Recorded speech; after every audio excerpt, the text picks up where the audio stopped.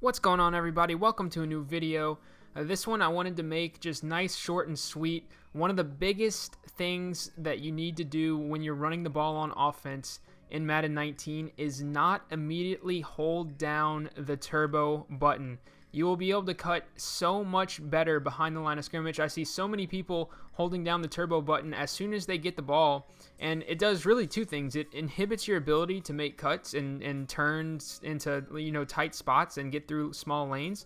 And then the other thing is it seems like defenders block shed a lot quicker whenever you do hold down turbo. So it's really, really, really wise and important in Madden 19, especially with how the run game is, to not immediately hold down the turbo button. You want to just direct your running back with the directional stick, with the left analog stick, and then when you get a gap, then you want to hold down right trigger. You can see right here, I held down right trigger the entire time. Look how I'm cutting upfield. Look how unsmooth that cut is. Look how he's like winding up and has to take a turn like he's rounding second base in a baseball game. He's basically just completely not able to cut quickly at all, as opposed to right here, no turbo. You saw how clean that cut was. Cut straight upfield. No winding loop, no big rounding animation. It was just straight cut right up the field.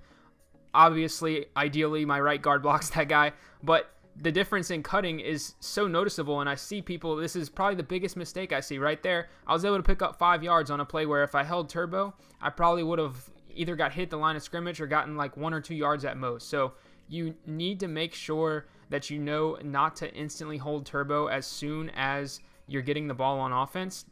Right there, didn't hold turbo, and then once you see the gap, that's when you want to hit turbo, hit a juke move, do whatever you have to do.